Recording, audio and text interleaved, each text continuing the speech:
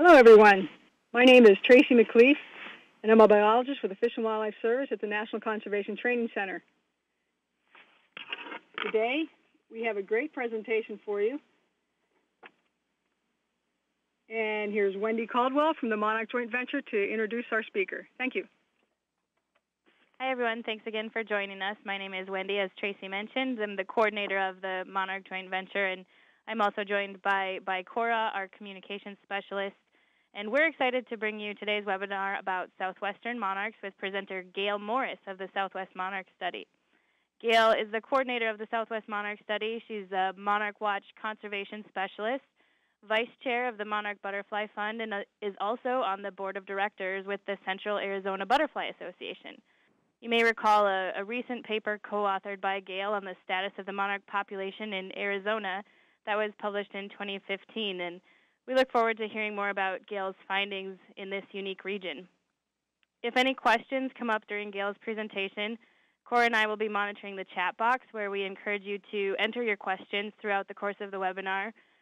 We'll have a question-answer period at the end as we track those questions, and we'll hopefully address those at the end of the webinar. Gail, feel free to get started whenever you're ready. Thanks.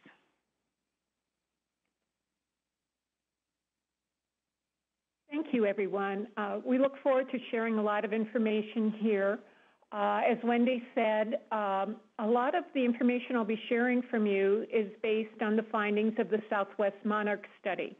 And our area includes the state of Arizona, and much of the information will be based on some of our findings, but also Nevada, Utah, New Mexico, the deserts of California, mainly outside of Palm Springs, and western Colorado. So one of the easy ways to look at some of our history is by looking at some of the migration maps and breeding maps available. When we go back to 2007, 2008, Journey North frequently featured this map showing the difference between the eastern and western populations. And you'll notice that a significant portion of the Southwest was in an area not considered a breeding area nor a significant migration area. The Rockies were still looked significantly as a major divide. And even in Fred Urquhart's early books, there was little information. Later, when Bob Pyle was traveling, gathering data for his book on chasing monarchs, he came down the coast and eventually ended up in Arizona and noticed that monarchs during the migration had a southerly flight direction, a bearing towards the south. And Monarch Watch later changed their maps, reflecting his observations. In researching for our paper that was published, we also found additional early information with Jim Brock and Richard Bailwitz in Butterflies of Southeast Arizona back in 1991. They quoted monarchs having a southerly heading during the migration, and Bailwitz later provided us with information back to 1975 to 1984 with sightings around the state that turned out to still be some of the major breeding areas that we were able to locate. The Southwest Monarch Study itself actually began in 2003 by Chris Klein, who was the education director at Boyce Thompson Arboretum. He was instrumental in beginning the process of tags, creating monarch training around the state. He left the area around 2010 because of family concerns back to Ohio. And at that time, we reorganized and looked at what did we want to do here in the Southwest. We expanded some of our mission, which already included tagging and monitoring, to monarch conservation. We became a 501c3 nonprofit and more recently became a partner with Monarch Joint Venture. We expanded our board, and also added a scientific advisory board with Dr. Ron Ratowski at ASU and Dr. Scott Morris, who later helped us with the statistics on our paper and has a major monarch habitat down in southeast Arizona. So the main focus at first of the Southwest Monarch Study was, of course, tagging monarchs and learning their migration destination. Most of the tagging events were in southeast Arizona, where there appears to be the largest density of monarchs each summer and fall. It was designed to be a citizen science project that could involve all ages. Tagging workshops were set up with tagging protocols put in place. We taught people how to use nets, how to finger pick monarchs off flowers when it was appropriate, how to hold the tags once they were on the monarchs. We stressed the need to gather permission to tag in locations that permits were required especially. We don't have a habit of holding monarchs in any cages or collecting them to be tagged later. We tag them right at the time in the field and release them. We also found we needed to have safety practices. For people, rattlesnakes are pretty popular out here in the densest monarch habitats, but also for monarch safety.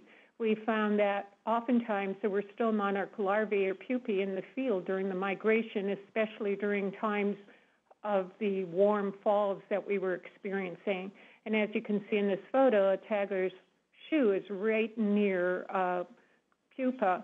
Often out here in the grassy fields, monarchs would create their chrysalis right on the tall grasses in the area. So it was something we were always aware of, and we are very quick to cancel tagging events if we know that this is occurring. So the other thing that's unique out here and across the entire southern United States is that we have both queens and monarchs, and they often are easily confused in the field. We have information on our website to easily be able to tell the difference. And while there are many, the easiest to spot in the field for people tagging, of course, are the white dots in the orange on queens versus monarchs. Besides their flight also, which is different, where monarchs will glide and queens flap their wings far more. The Pomona distribution of queens, you can see, covers the Southwest quite heavily, and the southern tier in Arizona and New Mexico have higher densities of queens to be aware of.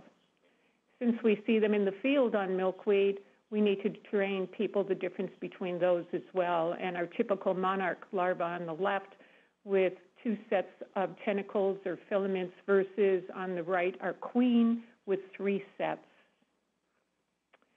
So these are some of the areas where major tagging has taken place. And as I mentioned earlier, Arizona has the heaviest density because that's where the study was started. But we are definitely spreading out now into the other southwestern states. Through the help of Monarch Joint Venture, we were involved in workshops near the Reno area for 2 years, and that has become one of our biggest source of people tagging as well. Just a couple weeks ago, we were involved in a fish and wildlife workshop in Las Vegas as well.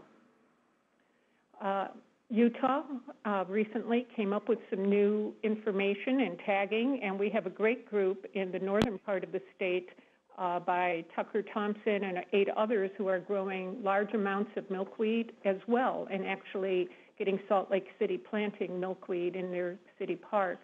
New Mexico continues to grow in taggers, and we're looking forward to gathering more information with people there, and even a little bit in Colorado and in California. Most of our study is composed of what we call wild monarchs, migrating through the area, but there are a few that were also farmed monarchs. The Desert Botanical Gardens in Phoenix for several years had a fall exhibit of monarchs, and every Thursday they would ship in new monarchs, and before they added them to their area, where their containment area, they pulled off monarchs to tag with the public and release, and we were part of that. That is no longer in progress. It ended in 2010, but it gave us some valuable information. We also found that we were able to tag more males than females. So overall, for our paper, we reported 12,088 monarchs tagged Now we're up to a little over 14,000, close to 14,500, and about 475 people have tagged or been responsible for tags. They may have purchased tags and distributed them to several different people. Wild monarchs were 7,809. Farmed at the time was 4,279. They were at 134 unique locations. Now, we went through and scrubbed our data. Not all the data was used. If people did not have permission to tag, or if someone later removed their permission, we had to withdraw that. So we actually had to discount over 1,000 tags from what we originally had. Okay, here's a map in Arizona specifically of where our data came from. The blue squares were areas where monarchs were tagged. The red circles are monarch sightings without taggings that were documented. We superimposed it on a map of rivers, and you can see the close proximity to moisture where we were able to find monarchs. When we tabulated all of our tags together, we added them by week, and you can see our peak migration was just after the beginning of October. Throughout the end of September and through October were monarchs heavily present in the state of Arizona. They begin to appear in notable numbers in the higher elevations, usually in July. And we can see them through the end of November, and in the lower deserts sometimes all winter long, and we'll go into that in a little more detail in a few minutes. So these are some of our tagging recoveries. As you can see in Nevada, because of the interest in the Reno area, we were actually able to find more recoveries this year along the California coast. We have 5 in that area. One person from Nevada took the tags with her and actually tagged a monarch at her second home, and you can see that California to California recovery. In Arizona, most of our recoveries, as you can see, are going down to Mexico. Although from the southeast part of the state, some are going to the California coast. So it appears like we're having monarchs flying in both directions. New Mexico this year also, we had a bending of the migration towards the west. We had someone contact us about monarchs in her area, and she was lucky enough to tag one monarch that was recovered in Mexico this year. So, of course, the question comes up of why are we having sightings in California of monarchs tagged in southeast Arizona? So when we looked at our data, we saw that they didn't always occur every year. In 2008, there was 1, 2010, 1, and 2013, there were 5, and they were all tagged in the same week. And in 2014, there were 2, and again, tagged in the same week, almost the same location. So many of us are weather spotters for the National Weather Service. And after reading David Guibault's papers on monarchs using thermals during the migration, we came up with a hypothesis to test that perhaps our wind direction and the monarchs' use of thermals could be influencing their migration direction. A significant event in Arizona every year, and the Southwest in general, is our North American monsoon. Normally, our weather winds blow from the west to the east, but at the end of June, the winds shift, bringing moisture in from the south and southeast, blowing to the northwest. This is a time of new life in our desert areas where everything comes to life, almost daily rainstorms, and some of which are pretty severe in intensity, and a lot of updraft winds over the mountain areas.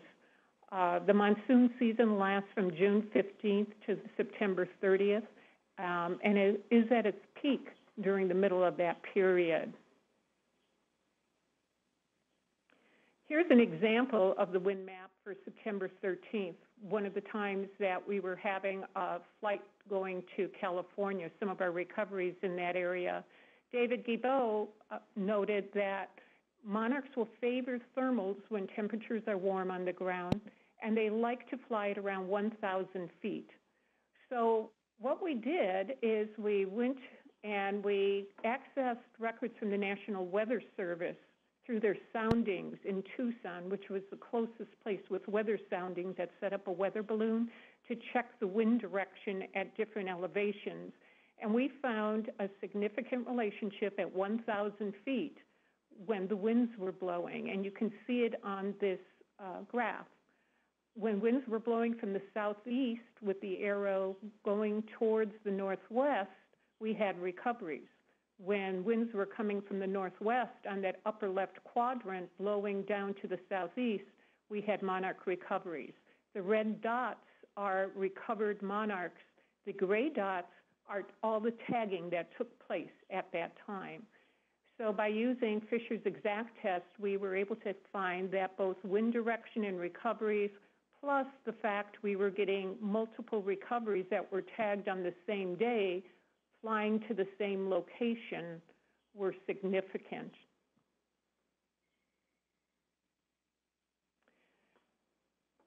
So as citizen scientists, we started looking at other data to see if events were happening in the west like were happening further in the east. And Dr. Chip Taylor, of course, of Monarch Watch, has a migration by sun angle, peak migration, if you look on their website, and we took those numbers of latitudes and superimposed them on the Southwest map.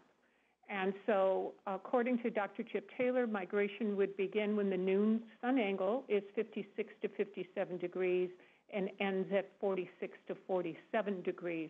And we wanted to see what would be happening here. So here is a graph of our findings. The red triangles are monarchs that flew to Mexico. The blue dots flew to the coast of California. According to Dr. Chip Taylor, peak migration was between 52 to 53 degrees, and that is where the heaviest density on this graph of red triangles are.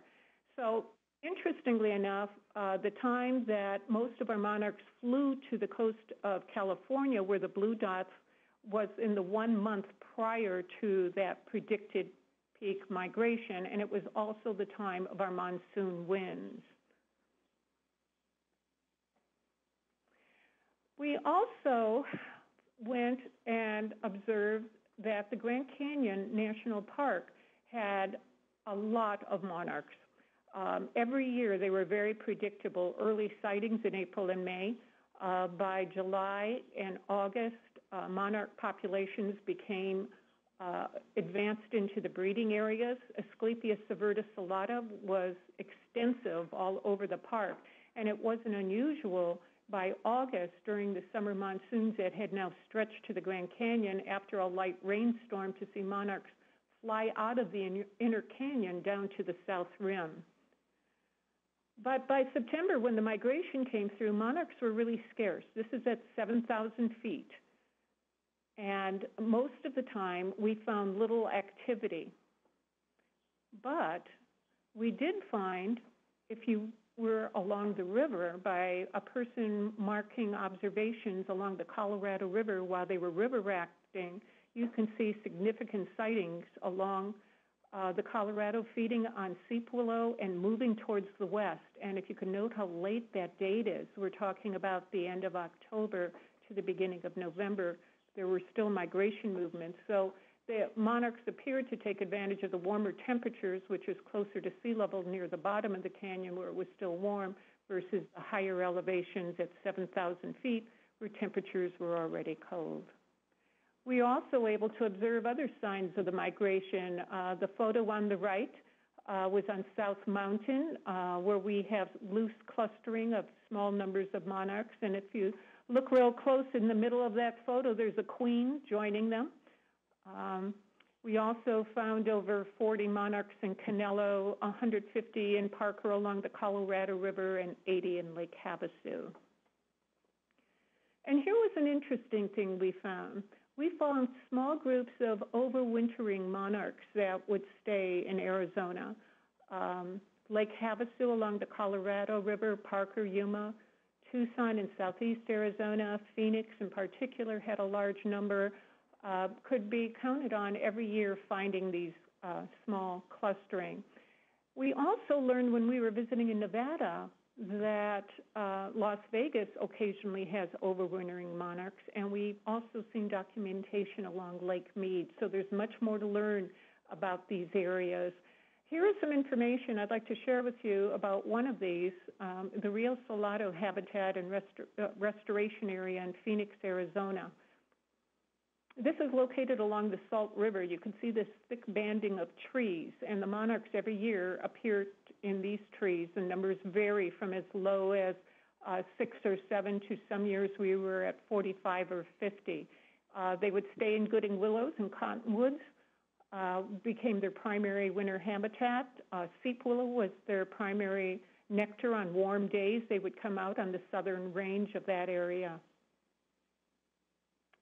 We did some counts around the Phoenix area back in 2010 and 11, where you can see monarchs were along the Salt River in Tempe. We call that Tempe Marsh, the Desert Botanical Gardens, and back at Rio Salado.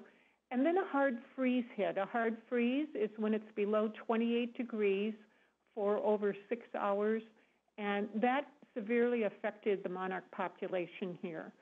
As you can see, we lost the monarchs at Desert Botanical Gardens, which is labeled as DBG, and Tempe Marsh, and yet those at Rio Salado were able to survive with the tree canopy available there.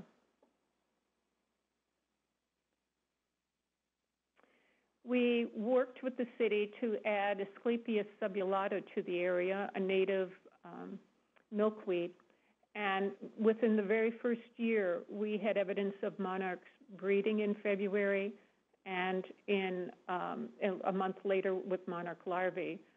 We usually tag these monarchs in December. We wait for them to settle in rather than scare them away when they first arrive in November, and tag them so we could monitor their longevity as well as their activity. Using monarch larva monitoring protocols, we also monitor this habitat weekly.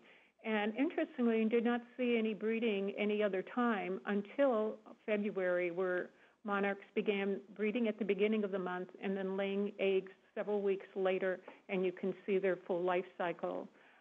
Most years at this location, we do not see breeding until February. There was only 1 year in 2012 where we had a warm spell in February, and the beginning days, let me think, I think it was in January, my mistake there, and it reached to 82 or 83, and that triggered breeding.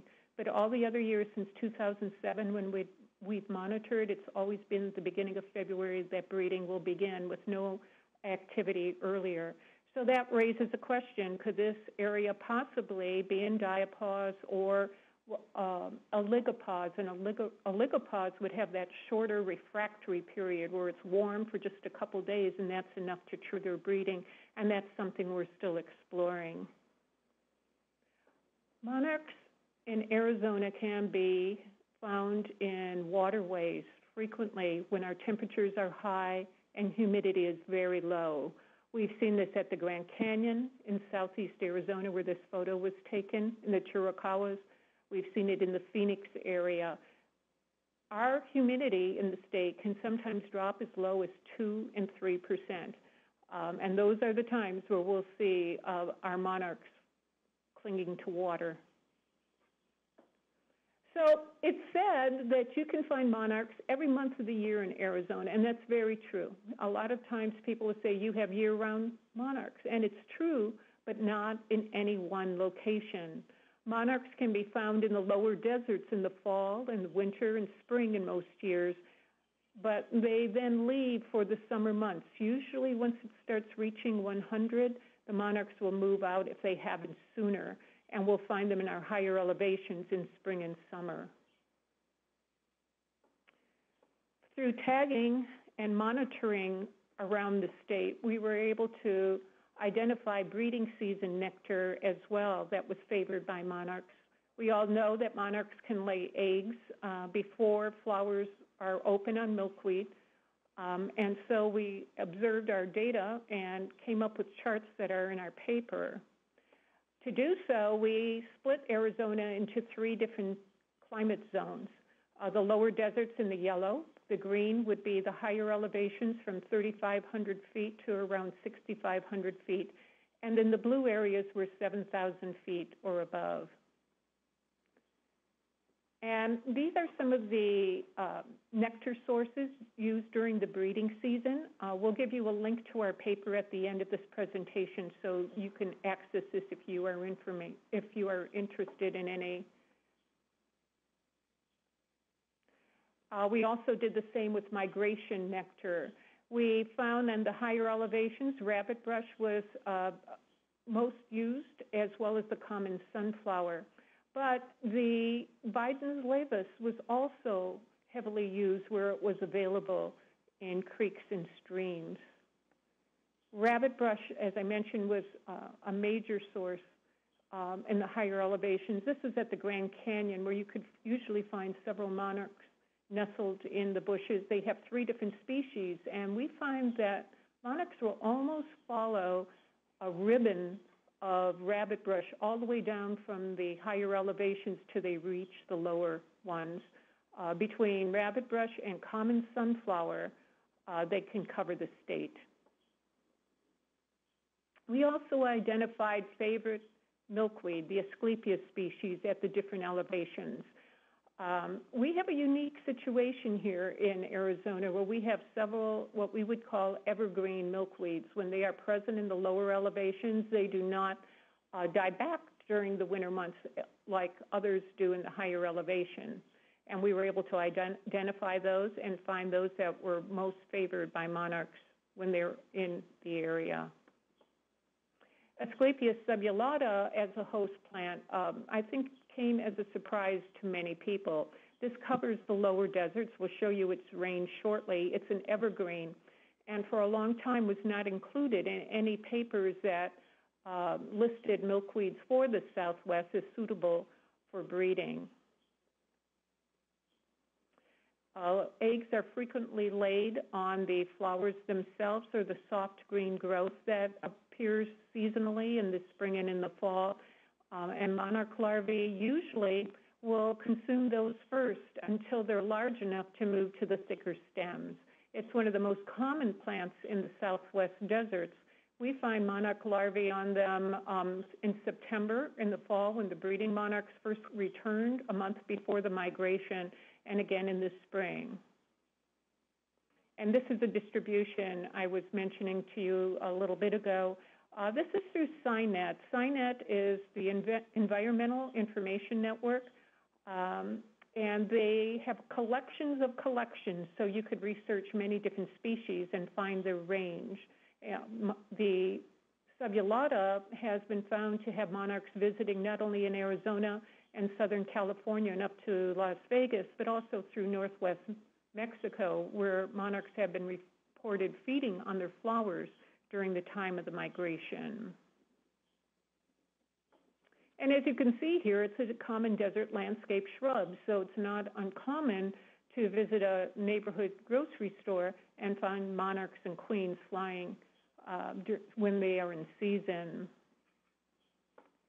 Baum and Mueller last year published a study in the Great Plains showing a movement of reproductive monarchs that moved south in August and September through their area, and their offspring would then join the main migration a month later. And we definitely see that in Arizona. We see that in the northern range. It was most notable during the Wallow fires several years ago in Springerville, where normally that area would have monarchs all summer long, did not because of the fire in the area. But 1 month before the peak migration, they appeared and were able to get off one generation instead of the normal 2 to 3 in that area. The Phoenix area, we get monarchs returning usually around August 30th, which is a very interesting phenomenon because our temperatures still here are 105 and 106 when they return laying eggs on milkweed throughout the area. But our data, as we showed to you earlier, also suggests that some of these monarchs may be migrating monarchs passing through on their way. We've heard a lot in the news about tropical milkweed, Asclepias curassavica.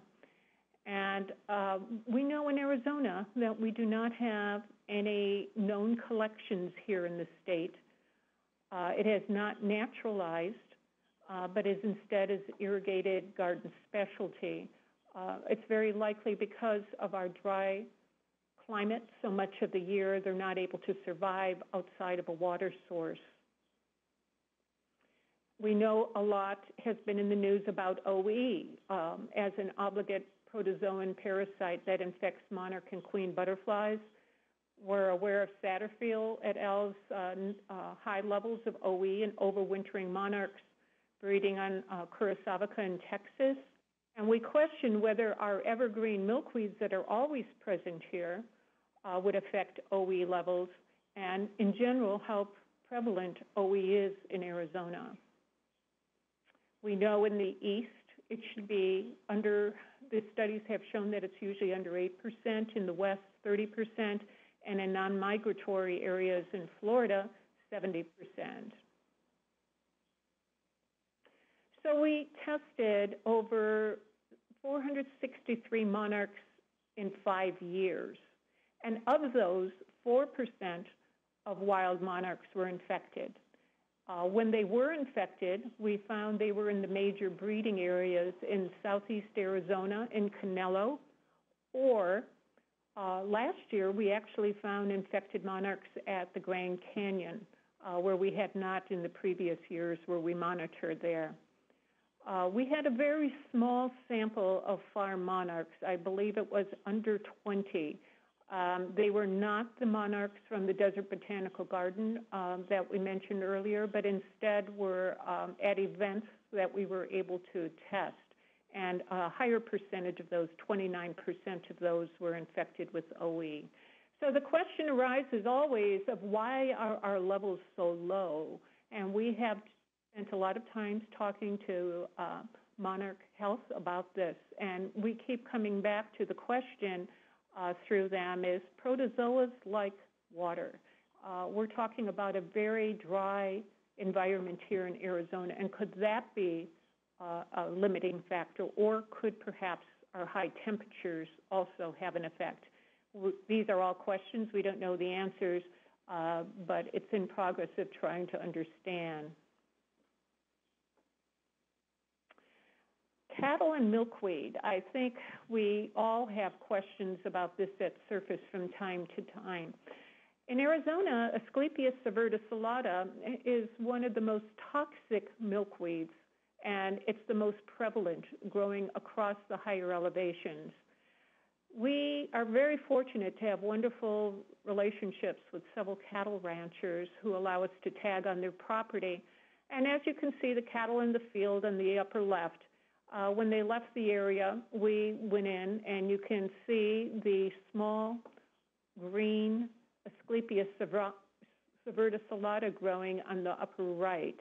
Out here at that stage, it looks very much like grass, but the cattle leave it alone. Later, it's kind of a delight to go in the fields because they will go through and chew all around it, and it's very easy to see where the monarch larvae and everything are on because those stands are usually left standing. We realized this is not an official study. It's our observations in one location, but they have been reported at other locations as well. At the same ranch, they had a large amount of Bidens laevis growing through the creek that runs through the area. In the past, it had large amounts of this beautiful fall nectar that monarchs savor, but over recent years, cattle grazing in the area have reduced the numbers considerably. So we worked with the ranch owners to move their cattle for grazing to other locations based on the time of the year. And by doing this method, we were very successful this last fall with a large river of Bidens returning to the area and good numbers of monarchs in the area as well. The ranchers joined us in tagging and enjoying what happened and assure us that this will be a new practice of theirs to stay. So there are ways to work around people who own cattle ranches, who depend on cattle for a living, and we're hoping we can work with others to achieve the same results. At another locations with Bidens Levis down at Aravaca Cienega, part of Buenos Aires National Wildlife Refuge, U.S. Fish and Wildlife, and you could see our photo in 2011. This is a beautiful patch of Bidens. Every fall, it fills the river, and if you would take a step off that area of grass on the left into the river, you'd be up to your shoulders in water. But you can see the difference in 4 years to the photo at the right. The water level has dropped considerably. And by looking at this at first thought, you can easily think it could be a lower amount of rainfall. But to the contrary, the rain level in this area was actually higher the last 2 years. Luckily, they have retired geologists and hydrologists in the area who are working to try to understand what is actually happening to cause this reduced number of amount of water in the water table at this location. We do know that others have, nearby areas have dug lakes to grow fish, and perhaps they're drawing the water table water to that area instead of here. They know it's a serious concern for the wildlife, however. So we continue to try to work with people in areas that are affecting the nectar during the monarch migration. Oberhauser et al. Wrote a great study on the effect of citizen science leading to conservation. And we are so fortunate to have many partners that we work with across the area to enhance monarch habitats. This photo is of the Phoenix Zoo this last Earth Day. Asked for 2 monarch way station signs since they had 2 areas developed and are working on more.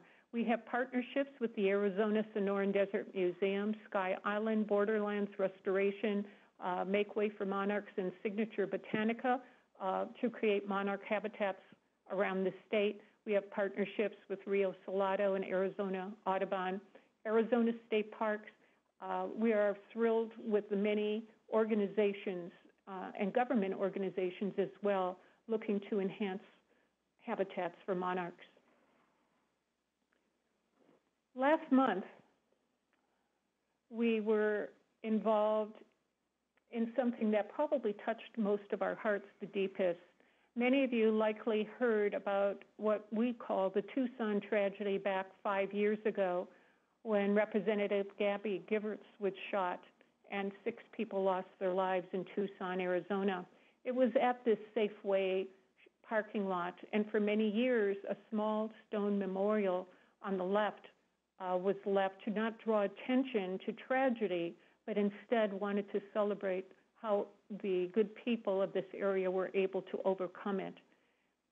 We were able to work with the management company and Tohono Chul. Sergio from Arizona Sonoran Desert Museum and Southwest Monarch Study came together and planted a monarch way station at this location this previous March as a testimony to the ability of people to overcome the area. Tohono Chul is right across the road from this area and always has monarchs, so we've expanded their range as well. We're excited to be part of a monarch joint venture project to create an app for monarch information. The Nature Digger Monarch SOS has a great app available that's free right now for iPhones and iPads. And you can identify monarchs, eggs, larvae, is it a monarch, different ways to ID and learn about monarchs, milkweed as well. And if you go to their opening page, you can see under Citizen Science, Southwest Monarch Study has a link with our tagging data sheet online now, as well as reporting monarch sightings or any tagged monarchs you might see. As needed, we will share our information with others like Journey North or the Xerces Society should they need information about monarch sightings or milkweed sightings. So we all work on this as a package together. And yes, we go back as we end this talk today about how those maps have changed. We know Monarch Watch has changed their maps back in, I believe, 2011, showing the movement of monarchs through Arizona and the Southwest, and Xerces recently came out with their new map showing the same. So as new information becomes available around the United States, we all learn together about the many ways monarchs have adapted to our areas. And here's some information about the Southwest Monarch Study. If you'd like to read our paper that was published, there's a link on the top of our webpage so you can freely access it. We also made a shorter 10 key findings that is linked there. And of course, any questions on our email. We have a really neat photo of pallid milkweed on our Facebook page sent in to us by Tev in Nevada as well. So we use social media as much as possible to keep in touch with everyone about recent sightings. Thank you, and I look forward to any questions you might have.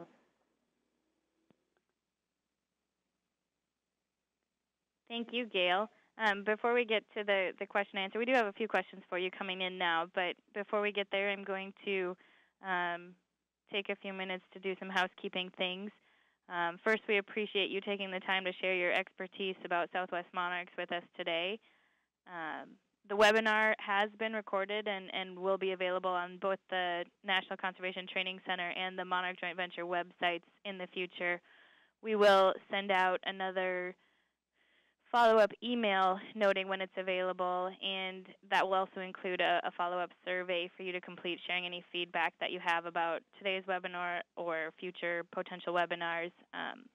On that note, we do plan to continue our monthly series with a webinar in May, so you'll receive more details on that as soon as they're available. Feel free to, we're going to jump into a question and answer period at this point. If you need to, if we go over time and you need to step out, feel free to go whenever you need. And we may not get to all of your questions depending on how quickly they come in, but we will certainly try. So Gail, with that, I'm going to start off with an easy question. How can people get involved with the Southwest Monarch Study? Thank you. That is easy. I appreciate that. By contacting us through our webpage at swmonarchs@yahoo.com at the email, we provide our tags for free for anyone in the Southwest. We have information on our webpage of how to tag. We should be offering a lot of workshops to do so as well. Great. How about, have you noted any differences between milkweed species available to monarchs in the area? Are there noted preferences or avoidances, I should say? And then as a follow-up, do you have recommendations for milkweed and nectar plant species that are commercially available and relatively easy to establish in either garden or natural area settings? Is there any particular state that is involved? Because they vary across the Southwest. No state was noted, but just in general, I guess, if there are any notes that you could make. Sure. In Arizona, the ones that we mentioned in the webinar would be helpful. In the lower deserts, Asclepias subulata, desert milkweed. In the higher elevations, it's Asclepias subverticillata. I can recommend, in general, for the Southwest, on our website, we have a link that's called Plant Nurseries. If you go to that link, it's divided by states and by locations. If you know of areas that have milkweed that would like to be added to that link, have them contact us, and we're happy to do so. We also have a link on our website called Monarch Way Stations. And if you look at that link, it describes the needs of monarchs here in the Southwest. And at the bottom, there's suggested plantings for different elevations.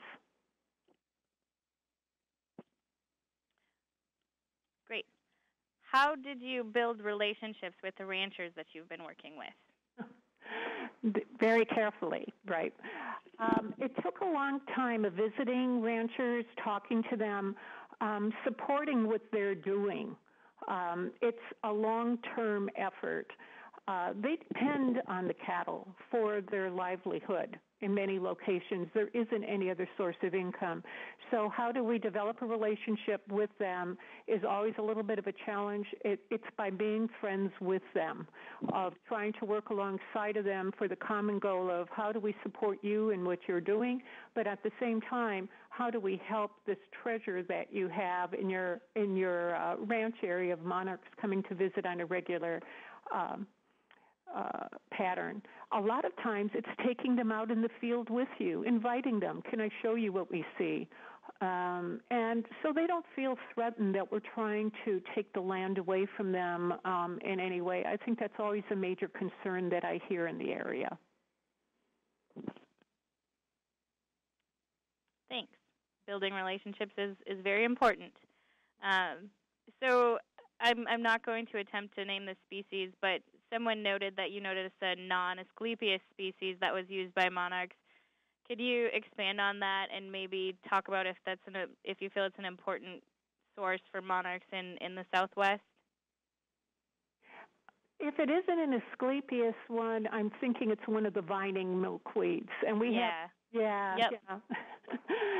I think there's 2 or 3 species here in Arizona, and some of them do use them. I know in southeast Arizona, Jim Brock reported monarchs larvae on vining milkweed. Is it their first choice? Usually not, but it still happens, so it's used to a minor degree. I can tell you that the vining milkweeds are used very heavily as nectar. We will see monarchs feeding on them everywhere. So that is an important thing to consider as well. Sure. The next question was about OE testing, and I can answer this as well, but I'll pass it off to you. Could you expand on how OE testing works? The question was surrounding, does it harm the monarchs? Do they have to be sacrificed? So could you just expand a little bit on what OE testing involves? Sure. First of all, I think I'd like to just refer everyone to look at the Monarch Health website. They do an excellent job. They have a video, I believe, available now as well. And no, it does not harm the monarchs. It is a simple test of using something like a Scotch tape to press against the abdomen to get some of the cells off, and then you release them. There is no harm. I've never seen a monarch harmed by it. I can tell you, oftentimes we will use the OE testing right after we tag a monarch, since we already have them in our hands.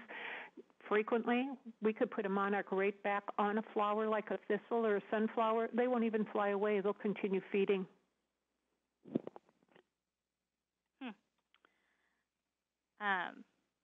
Okay, moving on to our next question. Do you know of any states within your study region that prohibit growing milkweed in gardens, for example, like weed control acts or ordinances? In the Southwest, I'm not aware of that at this time. They may be there. They have not been reported to us as a concern at this time. I think of more major concern is what is going on nationally, that occasionally they are just removed from roadside ditches where they're growing and being sprayed because of fire concerns or other area concerns. Okay. Could you expand on how monarchs use thermals during their migration? There were a few questions just asking for more details on how they use thermals. Do they prefer to fly at high elevations, or what? Could you just expand more on monarchs' use of thermals during their migratory activity? Sure. If anyone's interested, you could also access David Guibault's papers. A lot of them are available online right now. They were written quite a while ago, but they still offer interesting information. When it's hot, monarchs will try. Let me take a step back. It's warm in Arizona, And during the migration, monarchs need to move a long distance. By joining a thermal, they can move further faster. They do not need to flap their wings as fast. They can save energy reservoirs. We actually saw this happen. I was in Camp Verde with Lisa. We were talking about monarchs in the field. We had just had a group of people there. They left, and a monarch shot off of a tree to a left of me and went on it was just like a plane taking off. And she looked at me, Lisa looked at me, and she said, "This is why I can't always catch him to tag him." And we kind of smiled, but we watched. And this monarch was like a bullet going up at a 45-degree angle.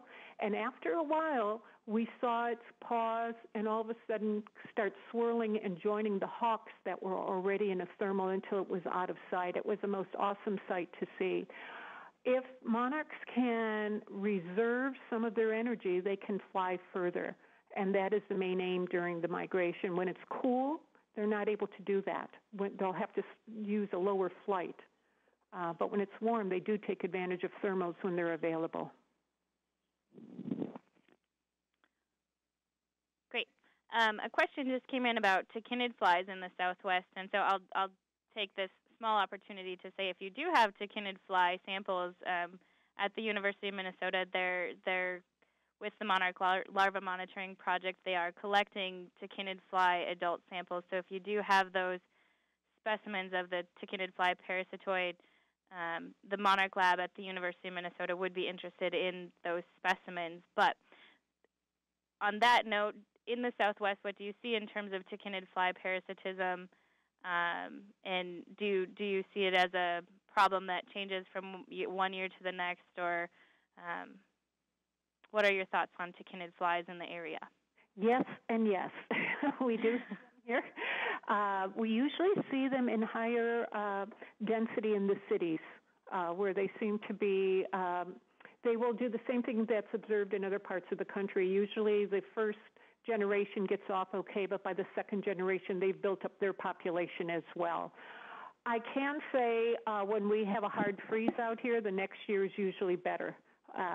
But that being said, in southeast Arizona, which has the largest density of breeding monarchs, where you could go into a field during the pre-migration period and easily see 100 monarchs ready to tag, that area I have never seen tachinid.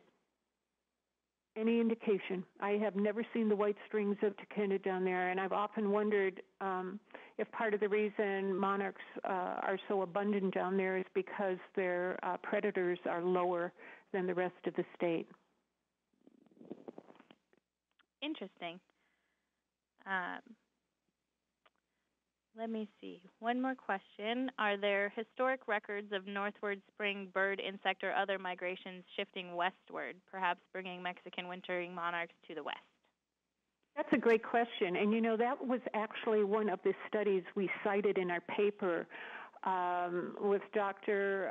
Lincoln Brower and Bob Pyle wrote about that perhaps when the winds shift during the spring, do we get an influx of monarchs into this area?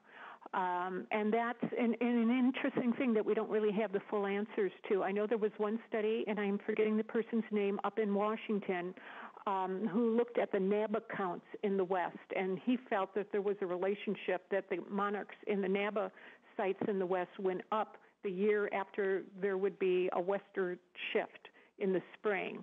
And there's a belief that perhaps recolonizes the western monarchs.